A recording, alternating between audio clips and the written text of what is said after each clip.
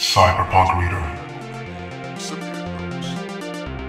Burning Chrome is a short story by William Gibson that was first published in 1982. It is a classic work of science fiction that explores themes of technology, identity, and the future. The story is set in a dystopian version of the 21st century and follows professional hackers, Jack, Bobby, and Ricky, who use their skills to infiltrate and manipulate computer systems for personal gain. Burning Chrome serves as a model for Gibson's better-known novel Neuromancer. Themes and concepts are consistent across all of his works, particularly how modern man gets lost in technology which consumes and dominates our lives and alters our relationship to society.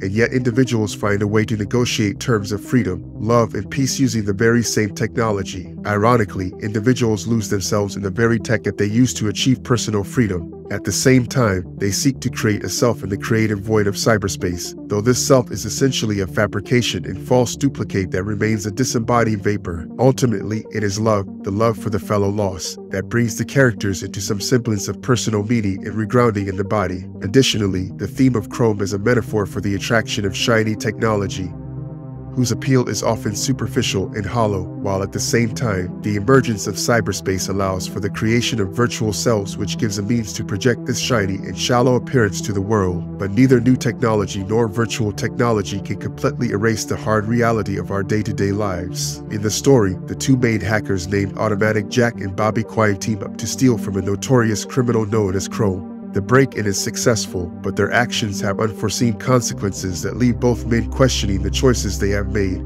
The novella explores themes of love, loyalty, and the impact of technology on society. Bobby becomes infatuated with a girl named Ricky, who is working in a brothel with ties to Chrome. After the break-in, Ricky uses her earnings to buy a set of cybernetic eye implants and go to Hollywood.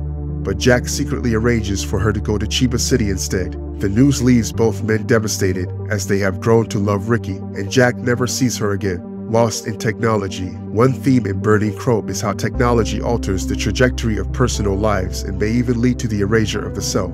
In the story, the main characters, Automatic Jack, Bobby Quine, and Ricky, use their skills to infiltrate and manipulate computer systems for personal gain. Technology is figured as both a tool and a threat, allowing people to access and control vast amounts of information, but also making them vulnerable to surveillance and attack. Jack is a skilled hacker who focuses on hardware while Bobby is an expert in software. The story begins in Bobby's loft, where the two men gather to hack into a system that will make them richer than they could have ever imagined. They are described as being in love with their own equipment and with the machinery of their trade, and their success as hackers gives them a sense of power and control over their lives. However, their reliance on technology also blurs the line between their real and virtual selves, and they are forced to confront the consequences of their actions when they hack into the system of a powerful and dangerous AI. The AI is described as a black box, a mysterious and all-powerful entity that seems to operate beyond human understanding. In the end, Bobby and Ricky are able to outsmart the AI and escape with their lives, but the experience leaves them shaken and questioning the dangers of advanced technology. The story raises questions about the impact of technology on society. The street finds its own uses for things. Despite the story's cautionary take on new technology, Gibson also sees promise in how individuals utilize technology in new and unexpected ways. This is summed up in the famous quote that Gibson uses in this story: "The street finds its own uses for things," which captures an important principle about technology in life.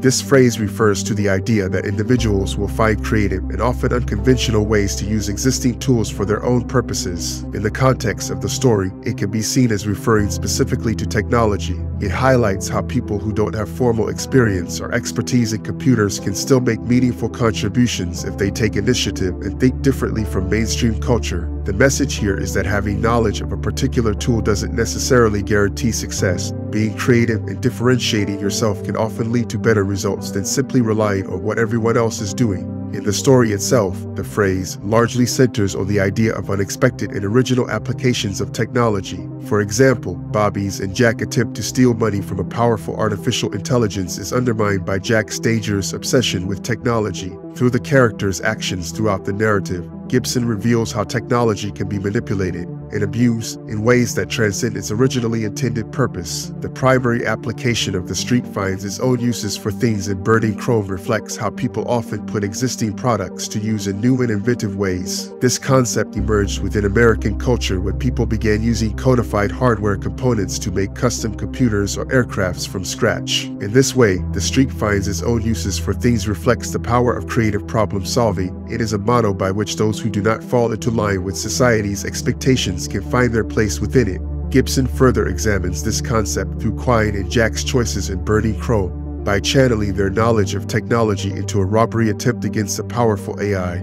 they are upending societal conventions about what tech should be used for. That is to say, eschewing an ethical use of tech instead appropriating it with malicious ends. As such, these two figures represent one extreme end of the spectrum while also demonstrating an alternative form of creativity, one derived from criminal activity rather than constructive innovation. Despite the questionable morality behind their hijinks, Gibson suggests that even those types of exploits can have utility if applied properly. Creating a novel tool out of necessity or circumstance that was never seen before may just become commonplace someday. Soon enough, following this example set forth by Quine and Jack's enterprise at the conclusion of Burning Chrome. Ultimately, then, the streak finds its own uses for things serves as a reminder that all people have access to a degree of creative expression regardless if approved by existing laws surrounding certain products, tools, resources divided by etc. Particularly when concerning modern technological innovations like machine learning and AI development, where there may be rules placed on how certain technologies should be used commercially, but there will still always be users making awry endeavors outside those norms, whether initiated out frustration or genuine interest, just like what Bobby Quine and Automatic Jack strive towards at the climax of Gibson's narrative. Gibson's use of this phrase also speaks more broadly about society as whole. In today's world, where technology has become deeply intertwined with our lives, it has never been easier to find your niche or discover new ways to approach problems. There are so many opportunities out there waiting for those who are willing to take risks and put in effort. If you follow the trends, you may end up missing out on something truly great. By using this phrase, Gibson suggests that we should all strive towards new creative solutions rather than getting stuck in habits or norms which might not bring us true satisfaction or progress anymore. Now more than ever before, we need fresh ideas, innovative approaches, and bold thinking. He implies that every single person has potential within them. It just requires courage and determination to unlock it properly. Overall then, William Gibson's The Streak finds its own uses for things speaks both literally as well figuratively. By utilizing these words, he hopes readers gain an appreciation for how even those without technical backgrounds can still find opportunity when they look outside traditional avenues. Whether that be through technological advancement or societal change depends on each individual, but what matters most is having confidence in yourself and trusting your instincts. Technology and the virtual self. The characters of Bobby, Jack, and Ricky in William Gibson's story illustrate the challenges and anxieties of this high-tech postmodern world. They come from different backgrounds, but are united in their pursuit of wealth and success in a world controlled by powerful, unseen forces. Bobby, the computer nerd, is lost in a world that values his talents but does not provide a clear path to fulfillment. Jack, the daring entrepreneur, is hindered by his own physical limitations and insecurities. Ricky, the content bumpkin, is drawn into a world of danger and temptation. In a high-tech world where one's appearance and abilities can easily be changed for a reasonable price, this obsession with the surface and appearance reveals another important theme in Burning Chrome: the connection between identity and technology. Bobby and Ricky's success as hackers gives them a sense of power and control over their lives, and their ability to manipulate technology is what sets them apart. However, their reliance on technology also blurs the line between their real and virtual selves, and when they hack into the AI system, they are forced to face the consequences of their actions. These virtual selves emerge in cyberspace. Burning Chrome is the first story in which Gibson refers to cyberspace, and it will become an important setting for all future cyberpunk stories. Cyberspace is a virtual world created by the collective consciousness of computer users. It is a place where people can interact with each other and with computers using their minds, and it is described as being a vast and complex network of information and data. Bobby and Jack, the two main characters, are hackers who use their skills to navigate and manipulate cyberspace for their own gain. They spend much of their time in cyberspace, using it to gain access to the computer systems of wealthy corporations and steal money from them. It is here that the characters can cultivate and manage a Chrome persona, someone who is cool, skilled, and in control. However, over time, these virtual selves are pulled back to reveal individuals struggling to make their way in the world without clear moral guideposts. At the beginning of the story, Bobby is confident and capable, skilled in the art of hacking, and able to manipulate technology to his advantage. However, as the story progresses, he is revealed to be dependent on alcohol and women to function. Jack, initially seen as a capable partner and intrusion specialist, is revealed to have a physical limitation. His hand was severed in the past, which causes him insecurity and hinders his pursuit of success, particularly in his relationship with Ricky. These characters are ultimately transformed by the events of the story, forced to confront their vulnerabilities and the consequences of their actions. These transformations illustrate the challenges and consequences faced by the characters as they navigate a world controlled by technology and capitalism. This theme of constructed and managed surface virtual selves is best exemplified by the concept of Chrome. The Chrome probe is an important element of the cyberpunk genre, which is a subgenre of science fiction that focuses on the intersection of technology and society. In the cyberpunk world, Chrome is often used to refer to the shiny, polished appearance of technology and virtual reality.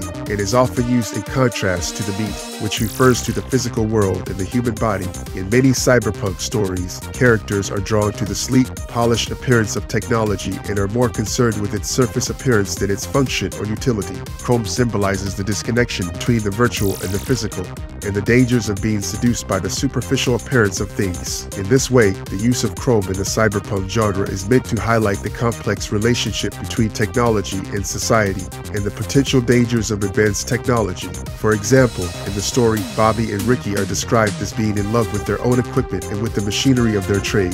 This suggests that they are drawn to the shiny, polished appearance of their technology and are more concerned with its superficial appearance than its function or utility. Additionally, the AI that Bobby and Ricky hack into is described as a black box with chrome surfaces. This imagery suggests that the AI is sleek and polished, but also mysterious and impenetrable. The use of the word chrome in this context highlights the contrast between the virtual and the physical, and the danger of being seduced by the superficial appearance of things. William Gibson's characters illustrate the challenges and anxieties faced by young people in the face of modern technology. In a world controlled by unseen forces, Bobby, Jack, and Ricky must find new ways to survive, and they do not fit the traditional definitions of criminals because they commit crimes without physically leaving their homes. They use their computer skills and technology to access password-protected systems, using only their fingers to type specific phrases, keywords, and passwords. However, this reliance on technology ultimately exposes their vulnerabilities and challenges traditional notions of crime and criminal behavior. These talented individuals seek alternative paths to wealth and success are lost in a world without clear paths to fulfillment.